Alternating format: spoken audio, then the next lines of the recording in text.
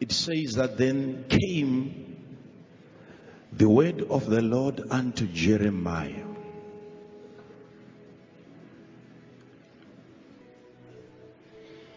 So 26, God is talking to his prophet Jeremiah. And 27, Jeremiah lets us know of the word that he received from the Lord. The word of the Lord came unto me, and this is what God said. Look, or behold, I am the Lord, the God of all flesh. And can there be anything that is too hard for me? And I want you to take note. This is a question. God is asking Jeremiah the prophet a question.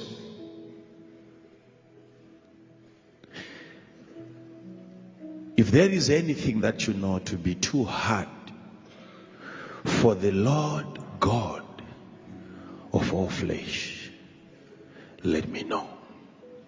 Is there anything that is hard for God, the God of all flesh? Now God calls himself the God of, and not just the God of all the spirits. He is the God of all flesh. And I want to prove something to you now today, which is very important. Have you realized that we have had teachings and statements that seek to suppress the flesh and undermine the flesh? There's been a lot of messages from the pulpit that wants you to overlook and to ignore your flesh, as if God doesn't have anything to do with your flesh. And yet when people get sick in their flesh, they still come to God, which is proof that they are very much aware that he is the God of all flesh. God loves you, and when God loves you, he loves your spirit, he loves your soul, and he loves your flesh. Your flesh is very important. Now, if you want your love life to improve the way you love yourself. You are the first person who should experience your own love. Be the first person. That's why God said, love your neighbor as you love your, which means if you can't love yourself, you can't love your neighbor. So the problem now is people don't understand how to appreciate themselves and to love themselves and to cherish themselves. And that is the reason why it is difficult for you to even love your wife, even love your husband, even love your neighbor, because your flesh hasn't yet experienced even the love that you have. You don't know how to love yourself. You are very important in the eyes of God, and God loves your spirit, he loves your soul, and he loves your flesh.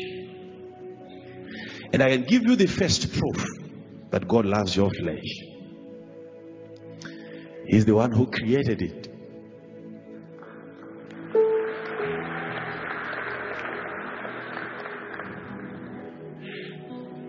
You see, the flesh, God had your spirit already. God had your spirit. Before he created your flesh, he had your spirit in heaven. And your spirit was already with God. Your spirit was already in existence, created by God as a spirit, and you were in heaven. And it was your spirit that was given the likeness of God, which means acting like God, thinking like God, and behaving like God. That grace was given to your spirit. And you were created as a spirit by God, and you were in heaven before you were formed in the flesh. So you are in heaven as a spirit, but God wants you to visit earth. He wants you to represent him here on earth. And that's his mission. He wants you down here to represent the kingdom that is invisible. And he said, I want you to go down, but for you to be there, you need flesh. And God said, let me form man. Let us create man in our own image. And God then created your flesh. And I believe it took God time to create your flesh. Because there is a scripture that supports that says, for you were wonderfully and fearfully made. Which means God really took his time to create your flesh. And God cannot spend time working on something that is useless. No. Wonderfully, which means you are wonderful, and fearfully. The way that God designed you, there is no car that comes close to you. There is no technology that comes close to the way that God designed you. Which means God is a master in complicated and sophisticated things. And he created you so that when he looks at you, he enjoys looking at you. Flesh. He is the God of the flesh. So sometimes if you desire to have something that is material, something that is physical, something that is flesh, it is not a sign that you've missed the presence of God. No, it's proof that you are like God. God, being a spirit, created all flesh. He owns not just cars, he owns all flesh. Yet he is a spirit. He wants to have flesh as his own possessions. He is a material God. He's a physical God. He likes having material things. Yourself sitting here, you are like his vehicle that is parked, because he stays in you. So look at God. Who doesn't like nice cars? Even God. Even God. Now he cannot come down to earth and move around on earth. No, he has to get into you. You are now the temple of the Holy Spirit. He gets into you and you drive him around. You become the vehicle that carries God everywhere he goes. He likes vehicles. And look at how he designed you. So you accommodate God. You carry God. You have God in your flesh. Like right now, you have God in your flesh. This is the confidence that the devil doesn't want you to have. But you have God now in your flesh. The devil wants you to think that God is still in heaven. God is in you right now. He's in your flesh and he enjoys dwelling in your flesh. I and my Father will come and abide in you. who will come in. When Jesus says, behold, I stand at the door, knocking. He is knocking the door of your flesh, so that you can open the door for him, and then he enters. And then he reigns from your flesh, and he exercises his dominion on earth through your flesh. Dominion over principalities and powers and demons and diseases from your flesh. So now I want you to see something here. God, when he says don't do something, all of the commandments that God gave to us, God was not worried really about us losing him. When you sin, you commit sin before God. After God has already told you not to sin, it is not only the presence of God that you lose. You lose your own presence on earth. You become irrelevant. When you walk into an environment, instead of the power of God to be exercised in that environment, you lose that part. That's why each time you commit sin, you lose confidence even to stand before God. Am I talking to somebody? Even for you to enter into a secret place and make demands, you can't do that. You are always begging God for something and confessing your sins every day, because you now feel unworthy to make claims from the scriptures. You can't then place a demand and say, God, may you please do this for me. I would want to see this thing happening tomorrow, because sin has taken away your confidence in the presence of God. So when you sin, you lose not just the presence of God, but you also lose your presence on earth. You become irrelevant. What you say ceases to matter anymore. You can't act like God now. You can't execute the likeness of God over any situation. So now look at this now. Look at this. And when God says, don't sin, He doesn't want to really benefit from that. He wants you to benefit. If God says, don't worry, worry not, worry not. The worry that you worry with will never disturb God. God never at any point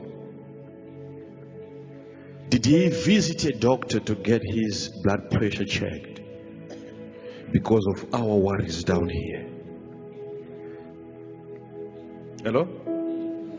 Hello? So if he tells you not to worry, he knows what happens to your flesh, not your spirit. Your flesh, not your spirit. Your flesh. What becomes of your flesh? He knows that the more you worry, the fewer years that you live on earth, the sooner you die. And he doesn't want you to die. Look at what he said. He told Israel. He said, when you enter the promised land and you keep my commandments, you shall dwell in the land that I've given you to possess for a very long time. God wants you down here for a very long time.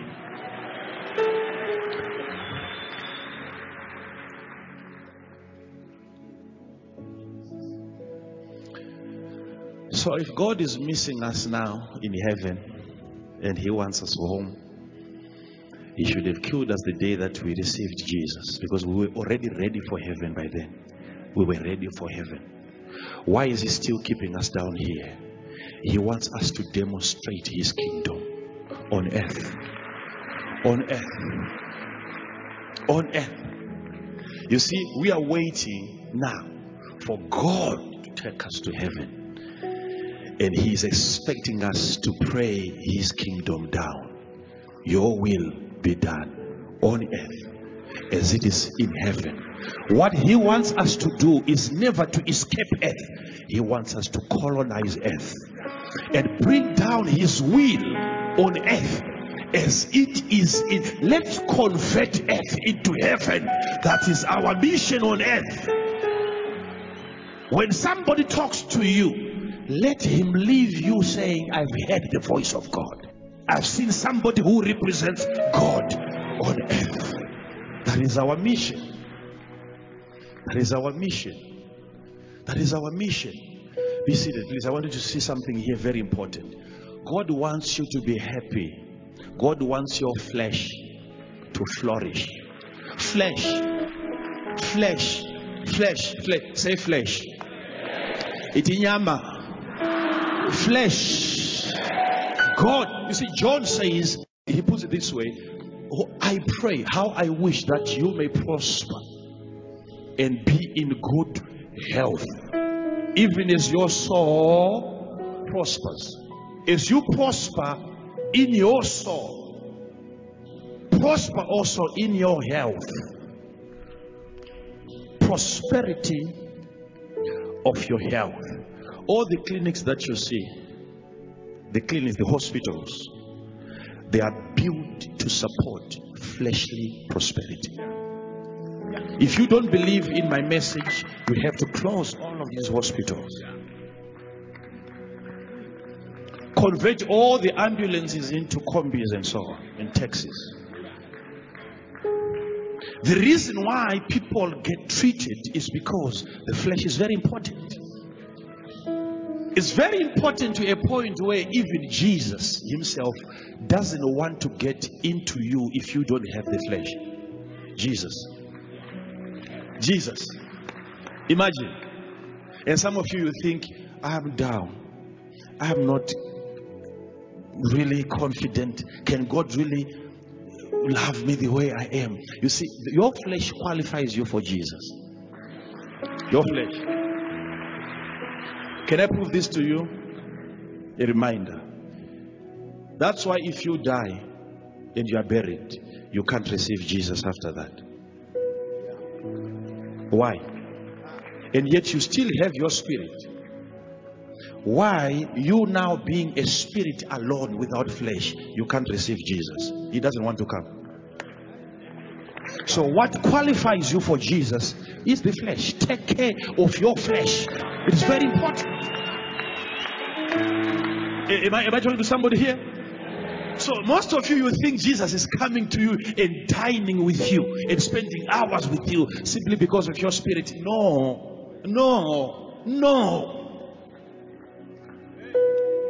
Okay, even your spirit came down here because it saw flesh.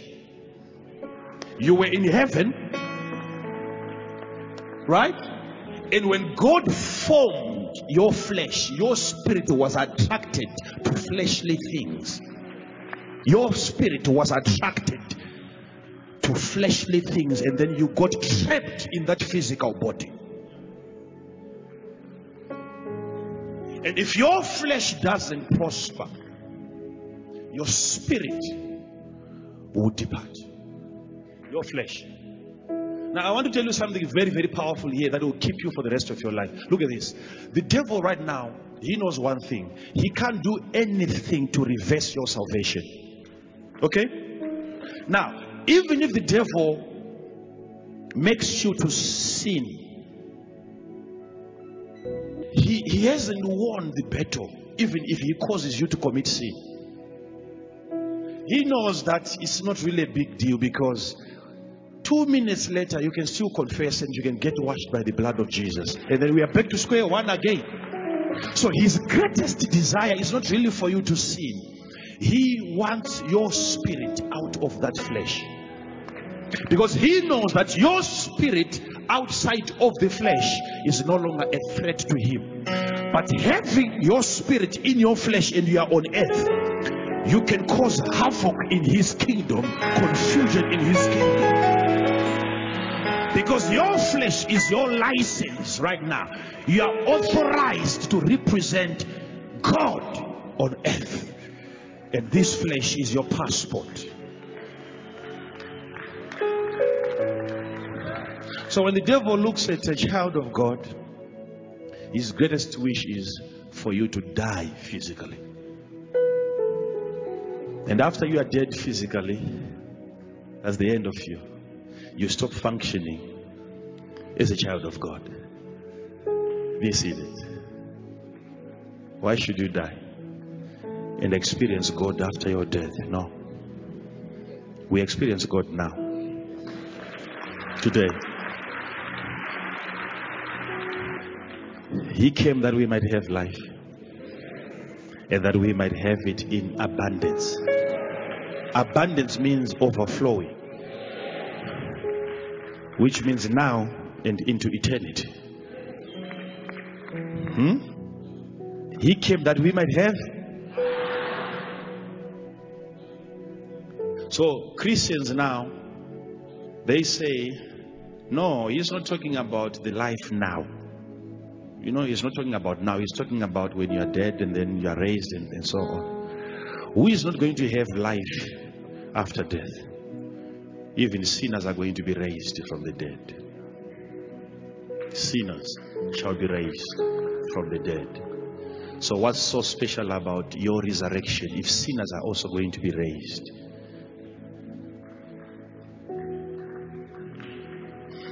Eternal life starts now.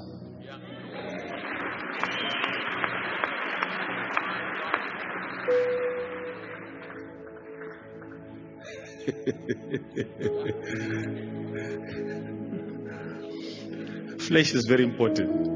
Why do people celebrate the resurrection of Jesus? Not because he was raised spiritually. No. They celebrate the resurrection of his body. And they say the flesh is wicked. Everywhere you go, people are saying the flesh is wicked. The flesh is wicked. And when Jesus' flesh was raised from the dead, people celebrate that. It was his flesh that was raised. So the miracle is never in your spirit being raised. It is in your flesh being raised. Flesh.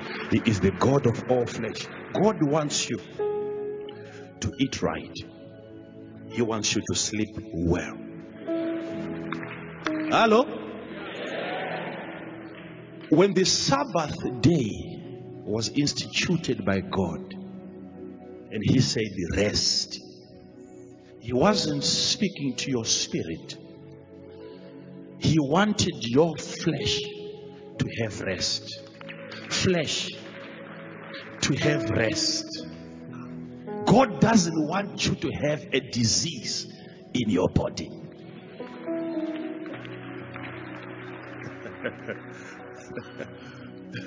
You see, one thing about our spirits is very sad. Our spirits don't want to stay in our flesh if our flesh is not in good condition. Even our spirits don't enjoy staying in us if things are not okay. If the flesh is worried, if your pocket is worried, if your children are worried, that affects your spirit. That's why when a human flesh is disturbed, a human flesh is disturbed.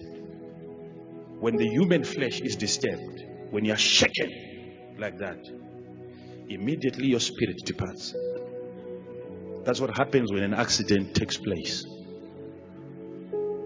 Car accident, when it takes place, your body gets disturbed. Not your spirit, your body is disturbed. And once your flesh is mad, your spirit escapes, because it doesn't want to stay in anything that is disorganized. Your spirit wants you, your own, not just God, your own spirits want you. It wants you to be in perfect and in sound condition. Your spirit. Your spirit. What causes a man to die eventually?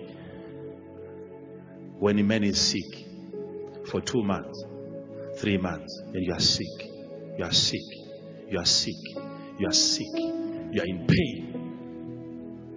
What causes then a man to die? It is never the disease that kills a man. But when the spirit inside of that man finally gives up and stops experiencing joy from the flesh and sees that this flesh is never going to recover, the spirit then says, how can I continue dwelling in a place which is as unprosperous as this one? There is no prosperity in this flesh. Let me depart. Because from the flesh that is afflicted, I cannot function well as a spirit.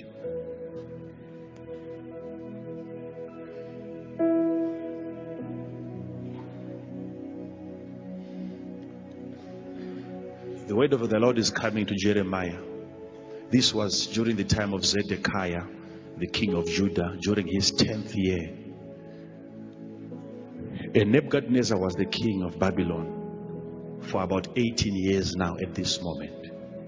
And Jeremiah, when Nebuchadnezzar came and besieged Jerusalem, Jeremiah was left because he was in prison. Imprisoned by Zedekiah because of his prophecies. So when Jerusalem was captured by Nebuchadnezzar, Jeremiah the prophet was left in Jerusalem because he was in a prison. And he's in a prison because he gave a prophecy that wasn't interesting to Zedekiah. And what was the prophecy? He told the king that Nebuchadnezzar is coming and he's going to overthrow you. He's going to conquer you.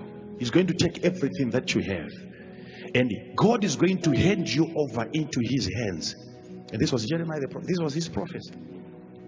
And he said, my advice to you is, when you see him coming, remember my prophecy that God has already handed you over to him. So the simplest thing that you can do is to surrender. Don't fight him, don't resist him, because you get more people killed for no reason. Because eventually he is going to overthrow you. That was the prophecy. And because the king didn't like his way of prophesying, he said, I will arrest you. And his flesh was arrested. Not the prophet, the flesh of the prophet was arrested. And Jeremiah now, eventually the prophet, because the spirit inside of him that prophesied, ended up in prison, because that's where the flesh of the prophet was now. Jeremiah is in prison. So when the devil really wants to torture you because your activities in the spirit, he tortures your flesh. He puts your flesh into a prison. He can't touch your spirit. The devil, he cannot touch. Ask Job. Ask Job. He cannot touch your spirit, but he comes after your flesh. That's why you have so many things that are bothering you now. They've got nothing to do with your spirit, but everything to do with your flesh. The devil wants to torture your flesh. Your flesh. Your flesh. He's worried about your flesh. So he wants to disturb you so that your spirit can depart. And once your spirit has departed, your spirit cannot work against him anymore. So Jeremiah is in prison. He has told the king, this is what is going to happen. And while it is there, exactly as he said it, it happened. The enemy came and God gave that enemy victory over Israel.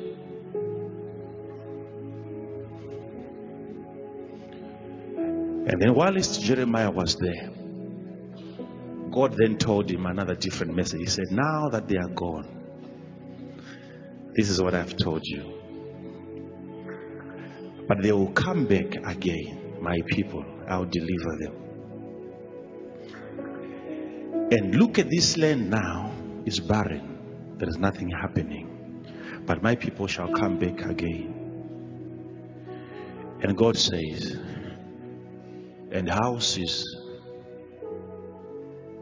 and fields shall be owned again in this land of Zimbabwe. That's what he told Jeremiah.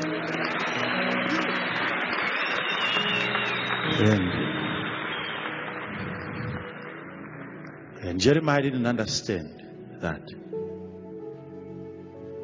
And God said to him, remember the message that I gave to you some time back. And God said to him, I want you to be the first one to go out there and buy a property.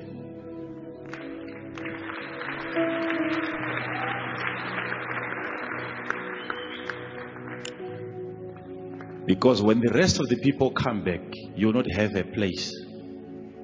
My prophet, go buy your own house.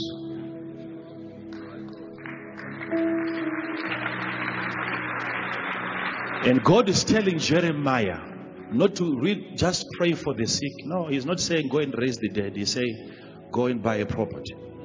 Because God is the God of all flesh. He wants your flesh that accommodates your spirit to be accommodating somewhere. Go and buy a house. God is advising a prophet to go and buy a house. So don't get worried. When I buy my own house, I've been advised by God to buy my own house.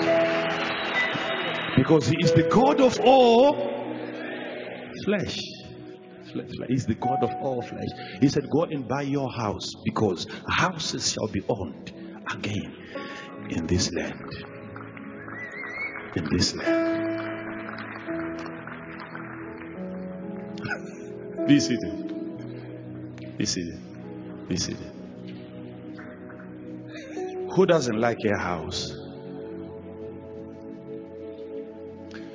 If you don't like a house, it's not a sign that you are spiritual, because your spirit is in your flesh now, because it likes houses. It simply shows that you are not really normal when you don't like a house. Get some prayers as soon as possible.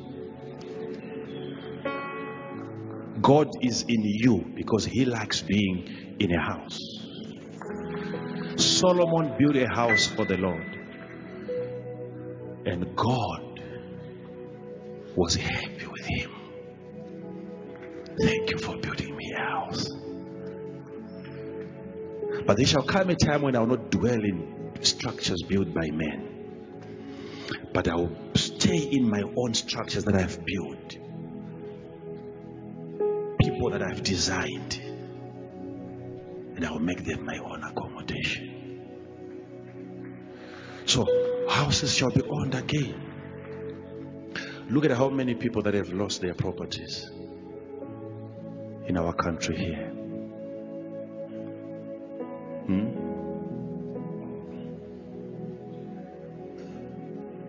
Most of the houses now are owned by the banks.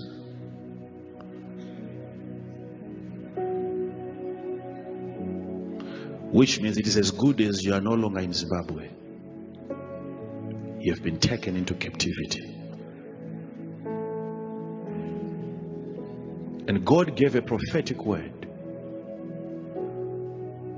that was going to bring change to the economy. And He said, my people will come back again. But before they do that, you, my servant, having a spirit that communicates with me, I like your spirit, and I would want you to be the first one. Before the rest of the people can come back, they have to find you already prospering.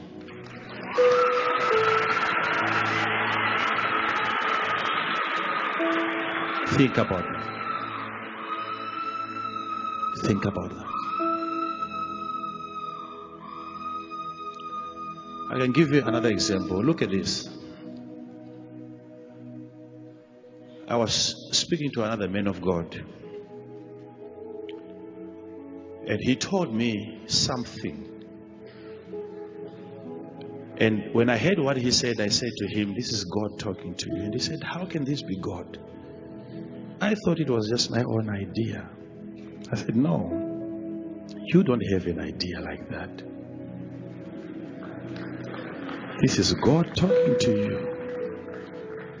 And he said to me, so man of God, talk to me about this. How do I really know whether this is God talking to me or maybe it's just my mind? I said, why are you still afraid of your own mind? You now have the mind of Christ. There's no more difference between the voice of God and your mind. And I asked him a question. I said, why is it that when the devil comes after you, he comes to you through your mind?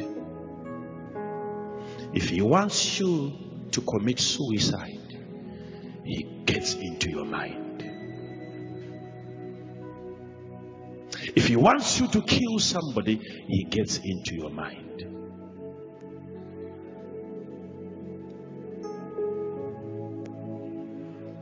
Why is it that the devil, when he comes to you, he targets your mind? Because he knows that's exactly what God targets when he comes to you. Amen. He targets your mind. So don't be afraid of your mind. Is this me? Is this God? Is this me? You and God, you see, you now have his mind. God thinks from your mind. Because the devil, if the devil is using your mind to do everything that you are doing now, why shouldn't God use your mind as well? It's God talking to you now. So there are things that you look at and you admire and you want to have them and you think it's you. It's not really you. It's God desiring those things in you. It's God in you. God in you. God in you. God in you. When God created everything, he looked at it and he said, this is good. He said, this is good. This is good. So he enjoys looking and beholding good. So when that same God gets inside of you and you look at beautiful houses, you also have to say the same statements. This is good. This is good. It's not a sign that you are greed. No, it's a sign that you see like God and you appreciate goodness. Good. This is good. This is good. This is good. This is good. This is good. Anything that makes you well in the flesh, go for it. Go for it. Go for it. Go for it. I was teaching at Pastor's Church in Beitbridge, and I was talking to some business people. And I was trying to help them to understand their importance. First and foremost, their own importance. If you don't understand your own importance, because remember, God said, you shall always have the poor in your land, so make sure that your hands are stretched towards the poor every time. So you are very, very important when it comes to God blessing the poor. You become God's instrument to bring joy to the poor. And when you give anything, whether it's money, whether it's help, whether it's a job, to the poor, you are making the poor happy, which means money makes the poor excited. Even the poor people, they get excited when they get money. That's why God is saying, you have money, also give it to the poor so that they can also be happy, not for them to enter heaven. He's not saying give them Jesus. He's saying give them what you have, give them money, give money to the poor so they can also be happy. Which means God himself knows that if you give money to the poor, they get excited. He wants their flesh to be excited. He wants their flesh to be excited. He's not just saying pray for them. He's saying give them money. Give them money. Because money makes everyone happy. Happy. Right now you're worried in your house every day. Men of God, we are fighting it every day. There's no peace in our house. No, it's not peace that is not there. It's money. It's money. It's money. In the absence of money, you fight over little things. Little things.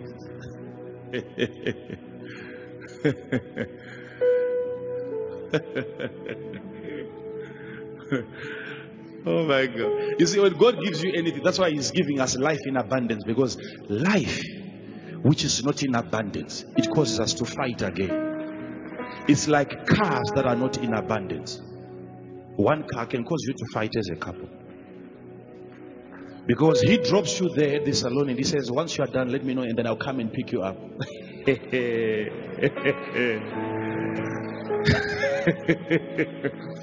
And 5 hours later, the guy is nowhere to be found. And you are busy calling him, not because you love him. You love what he is driving. You are calling him because of the car. Who doesn't like prosperity? Hey, darling, where are you? Where are you? No. Say, where is it? The car.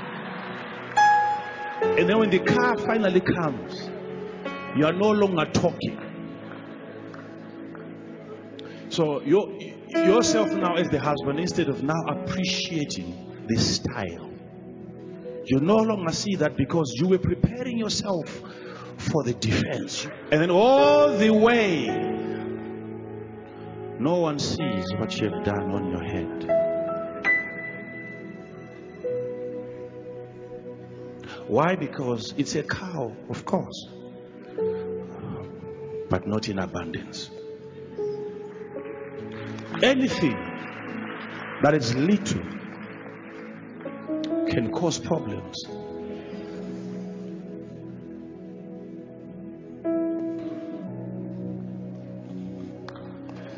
You should have a lot.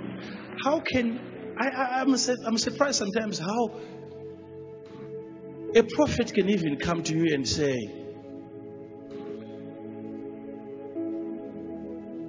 there is a witch that came to your house and took your pants and you lost your pen. And you can even remember.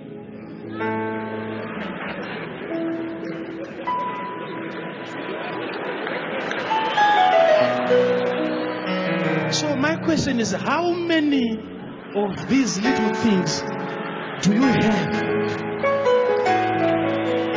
No. There's something is wrong somewhere.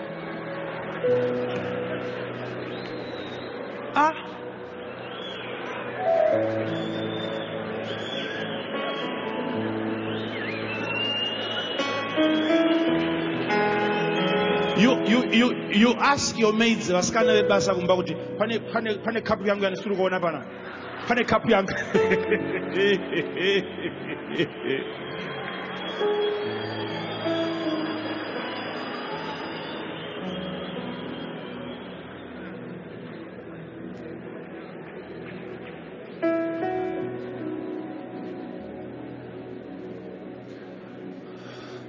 Unodziziva dzese kapu.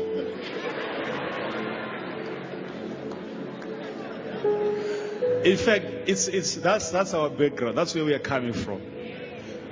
We are coming from a background where we used to name even gods. Mbudzi dzaipiwa mazita, wai dzine mazita, vana busumane, vana mombe idzi, vana charowek, vana ani, mombe dzine mazita.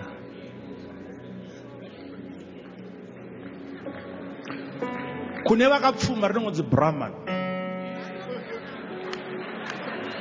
Saka ndoriziva sei nepaddock.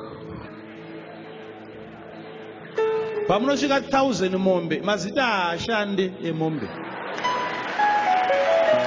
Zvekupa mazita nekuverenga tunhu hamusati matanga imi. Hapana mombe apa. God wants you to prosper in your flesh.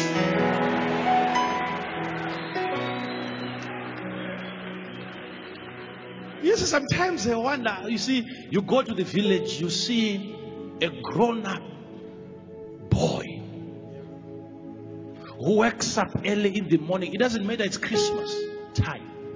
He goes into the forest, kunofudza mombe.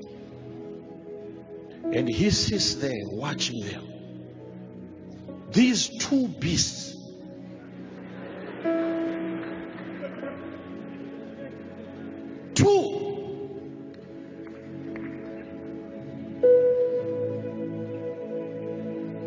A child can spend his entire life in the forest Because these two creatures have to feed whilst he is watching. Poverty is never a good thing.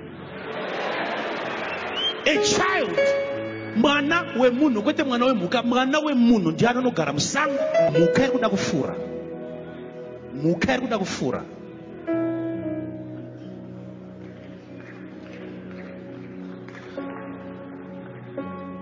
And you don't see something wrong with that?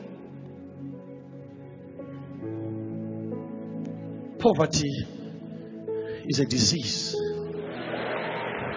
which kills your flesh, and your spirit doesn't like that. Your spirit doesn't like that. Your spirit doesn't like that. Be seated. I want to close now. I want to close. I want to close.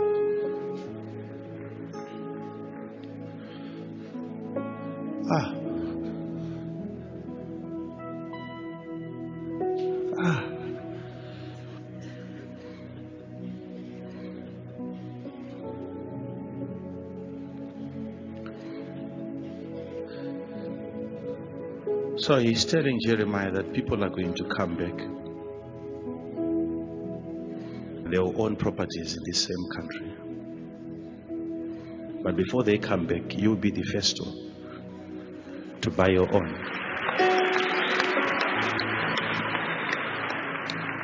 And it is a good thing.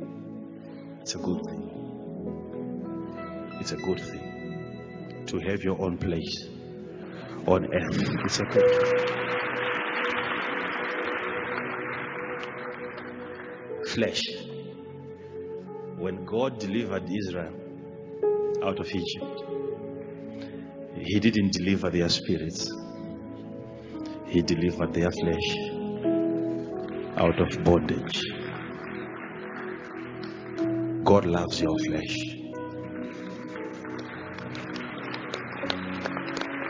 When you see Jesus coming to earth and healing the sick,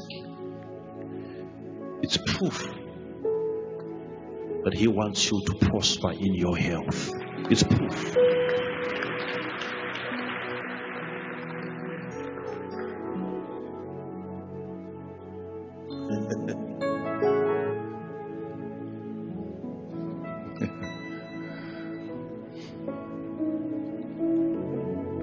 When you tell each other good night, it has to be a good night. And for the night to be good, the bed has to be good.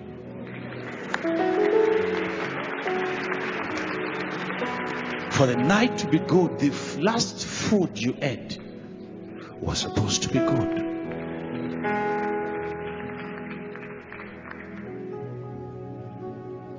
Am I talking to somebody?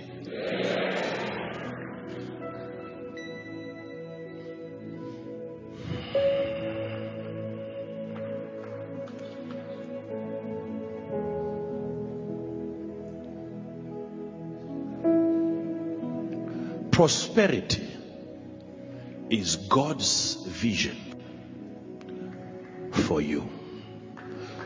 He wants you to prosper in everything that you do, because He Himself is a prosperous God. He prospers in everything He does. He prospers. He prospers.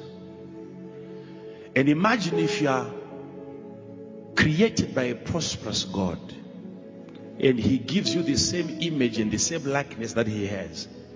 You also have to prosper like your Father. Is that not scriptural? Yes. But if you are not prospering now and you are feeling mad about it, it's proof that you are a normal human being. Don't be comfortable. Keep on fighting until you reach your prosperity level. And when your flesh is now happy and excited, then your spirit also begins to function. Somebody said to me, the Bible says, don't love the world and everything that is in the world. And I said, where did you get your wife?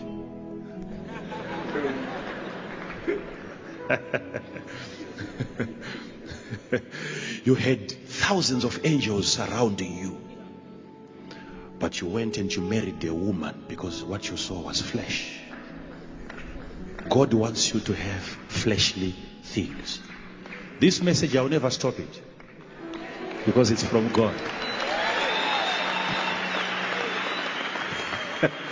I have proof that God wants you to own fleshly things.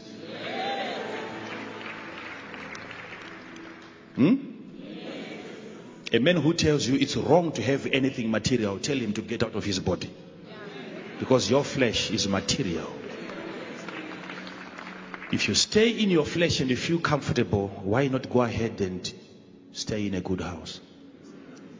Because we have already studied it. You have shown interest that you want to be in flesh. God wants you to prosper. He's the God of all flesh. And he says, is there anything too hard for me? That was the question. You see, people are enslaved right now. They are in Egypt. But bringing them back, do you think that's something that is too hard for me, God? To bring them back and to make them repossess their lost properties? Do you think that's something that is difficult for me to do? No. The flesh is very important, to a point where John even says, if a person does not confess that Jesus came in the flesh, he is an antichrist. That's how John puts it. Which means preachers should always preach about the fleshly side of Jesus. If you always call him spiritual, you are an antichrist. That's what he's saying. You have to confess that he came in the flesh. That makes the flesh very important. The flesh is very important. The flesh is very important. The flesh is very important. That's why you mustn't keep any disease in your flesh. It's not right. Am I talking to somebody? Am I talking to somebody? Am I talking to somebody? Pastor, look at your beautiful wife here. What she is carrying. Is it anything spiritual? You are multiplying in the flesh. Hey, why do you need another child when you have God like that? You want to? He's one of the most spiritual people that we have, but you see, we have to multiply in the flesh.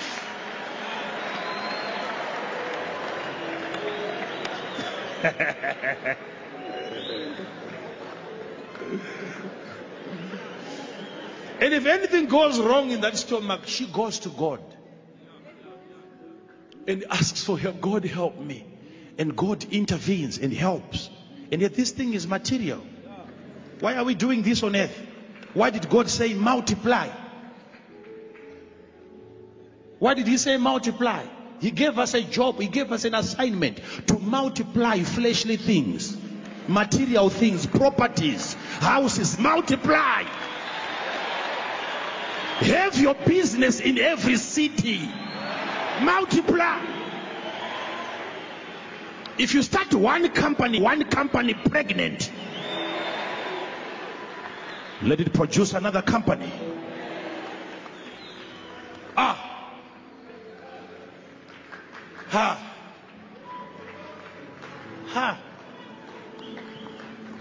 So flesh must multiply. That's why God gave seed to your flesh,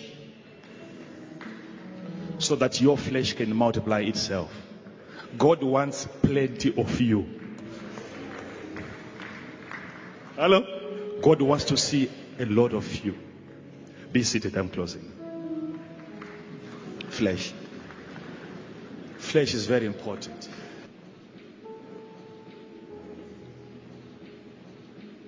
Flesh is very important. If flesh is not important, why do you cry when your husband, who is flesh, divorces you? Why do you cry? Why? This is flesh. Why do you cry? If you get to about 50 years, no marriage, we see you crying throughout the sermon. What you don't have is not really God. You have God. But there is a flesh that you're looking for. And not having somebody in your life makes you cry. Because you are designed by God to gather flesh around you. Your flesh needs another flesh. Take away everything from me, but don't take away this nice piece of a girl sitting there.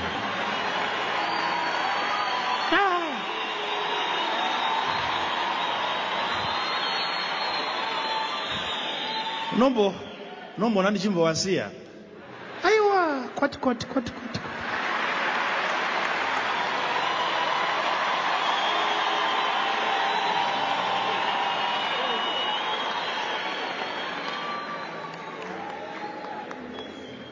Why?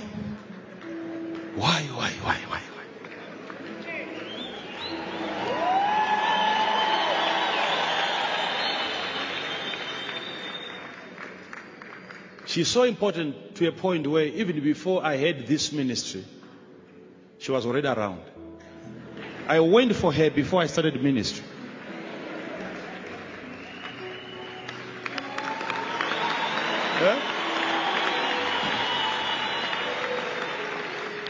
And why do I like flesh so much?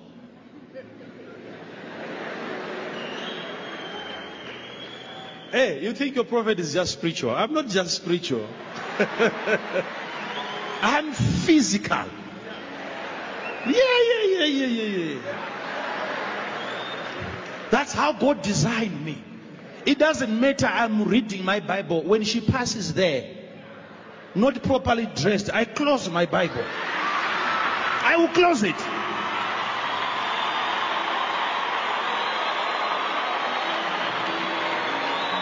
Because He is the God of all flesh. He wants you to enjoy physically. Don't let the devil stop you from enjoying life.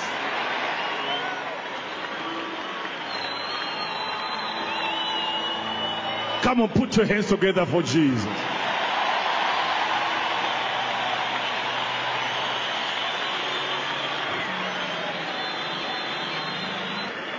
Thank you. Tell your neighbor, God loves your flesh. Be seated.